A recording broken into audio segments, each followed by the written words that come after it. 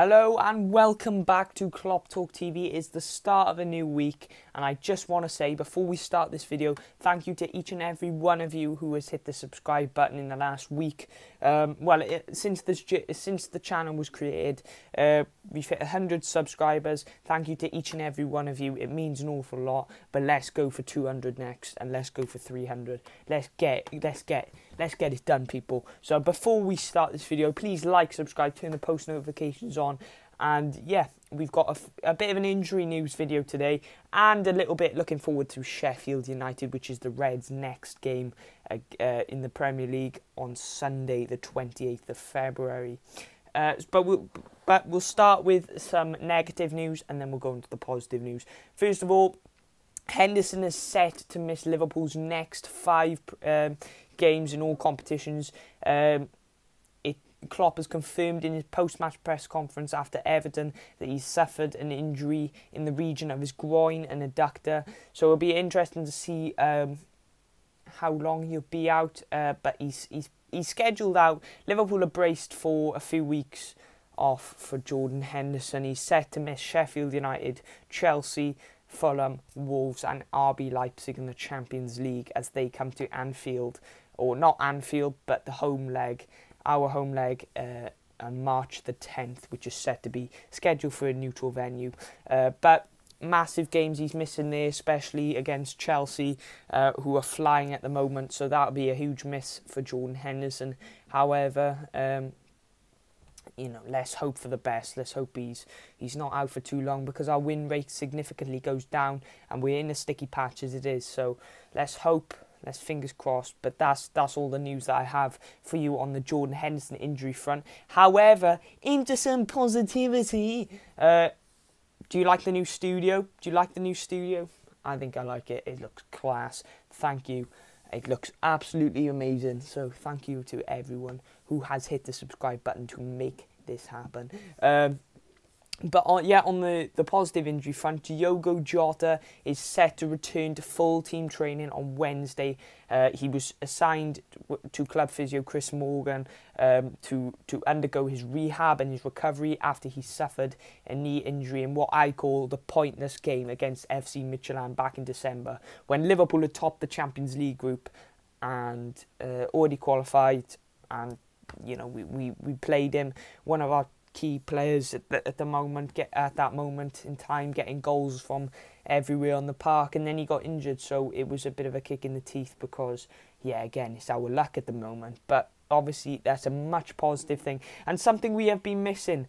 Purely, I think he would be he's absolutely what we need. If he can return to the form that he did before he got the injury, then we'll get back to winning ways, that's for sure.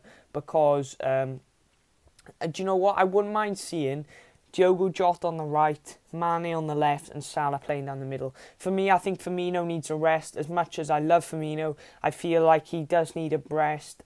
He's not an out-and-out striker. People are expecting him to score goal after goal after goal. That's just not his job. His job is to supply the threat to the front three. The Mane and Salah, who are the clinical two.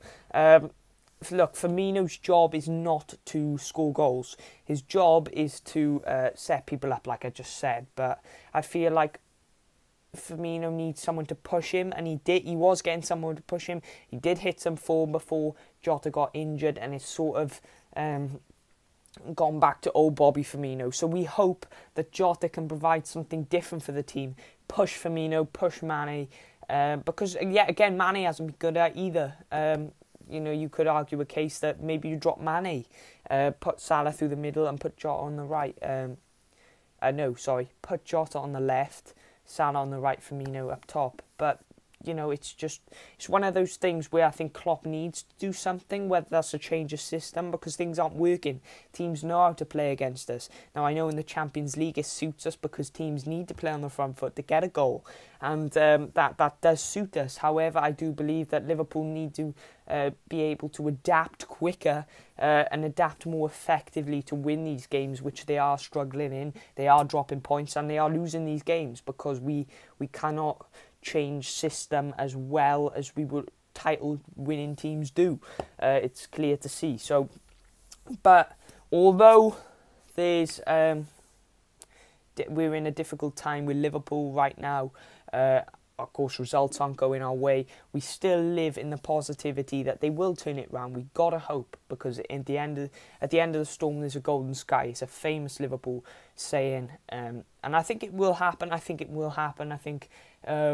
we've seen encouraging videos regarding Joe Gomez and Van Dijk's progress in their road to recovery and full fitness regarding their respective knee injuries suffered when on international duty and against Everton, funnily enough, with T-Rex Pickford.